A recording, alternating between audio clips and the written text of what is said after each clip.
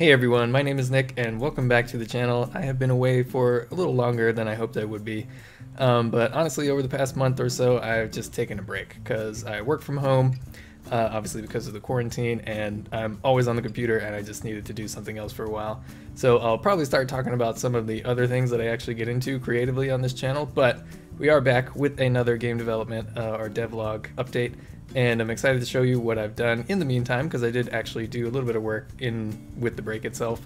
So let's take a look at the updates I've made to the game since the last devlog, which is number 7, which makes this devlog number 8.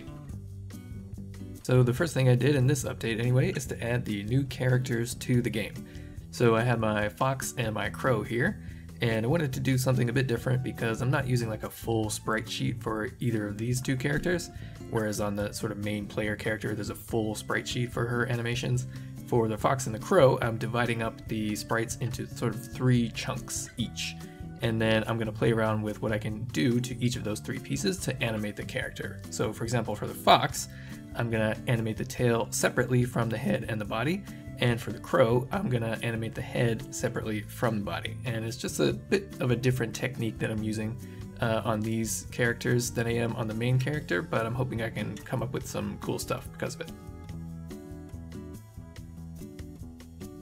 So once I had my individual pieces of the characters' bodies that I wanted to animate, I added them into Godot, and each one of these characters is basically just a static object 2D with separate parts, and each one of those parts can be animated individually.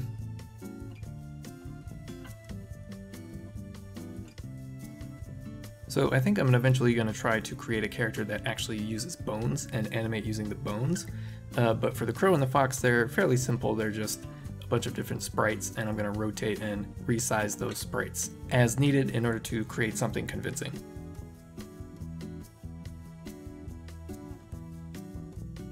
So here I am just testing out whether the collision shapes on the fox and the crow actually work properly, and I want my crow to be sort of sitting on the tree stumps that are around the game, so I had to offset the sprites themselves from the sort of origin of that scene. But it works pretty well. The player is colliding with the tree stump and not the crow, but it looks like it does the job. Next up was actually animating the fox and the crow, and try to keep it as simple as possible. For the fox, I actually am reusing the same shader that's on the trees and the flowers, just applying that shader to the tail. And for the crow, I'm just animating the crow's head, looking up and down and around a little bit. I think I'm going to have to exaggerate this because it's a little bit difficult to actually see the crow's head is actually moving because it's so small on the screen, but for now I think it's alright. So once I had those 2 animations finished, I realized I wanted my character to be able to interact with things in the world, and I want to indicate to the player what is interactionable and what isn't. So I tried to come up with some interact icons that would pop up when the player was actually standing on or near an item that you could actually interact with. So I came up with a few different ideas just to test those and see what they would look like, but I think I'm going to come back to this as I improve and tweak the UI, but since it currently works, it's something good to build upon for later.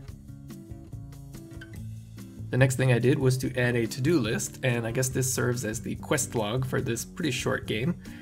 This is going to tell the player what they're actually looking for and doing in the world, and it's going to sort of drop some hints as to some of the mysteries that I'm going to include for this pretty short story.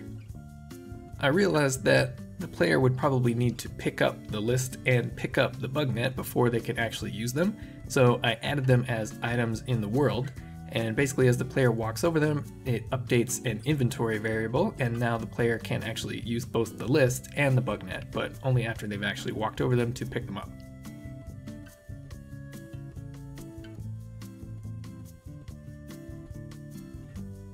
And finally, just for debugging purposes, in the upper left hand corner, you've probably noticed my little FPS counter that I've added. Basically that's just a label that's sort of updating every single frame.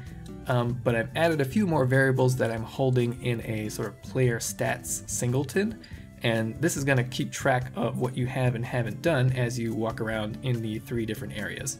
So this obviously won't be there for the final game. I'm just keeping it there so I can keep track and make sure that everything is actually working properly.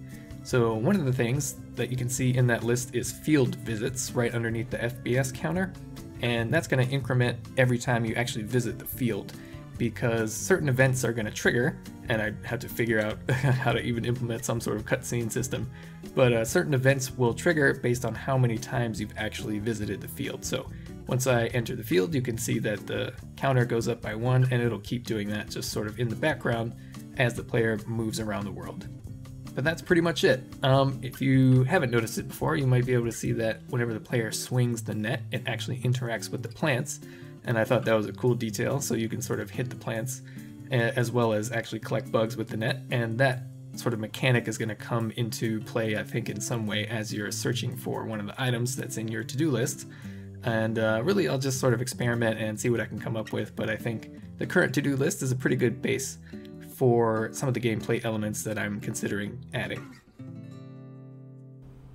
And with that, I think I'll end the video there. Hope you all are doing safe, and I look forward to seeing you in the next video. Thanks.